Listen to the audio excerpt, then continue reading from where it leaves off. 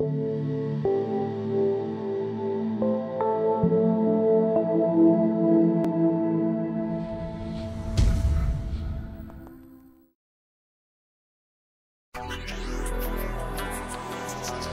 you want to understand crime and deviance or anything else, you have to begin by looking at relations of power and inequality.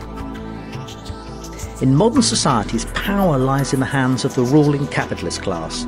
That is those who own the means of production, the big corporations, factories and banks. And the state and the law function to uphold these inequalities. This has three important consequences as far as crime is concerned.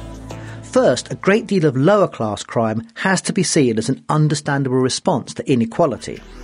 Second, the media highlights only lower-class crime, such as theft, mugging, burglary and so on.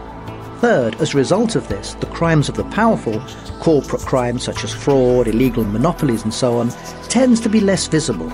So the rich and powerful usually get away with their crimes.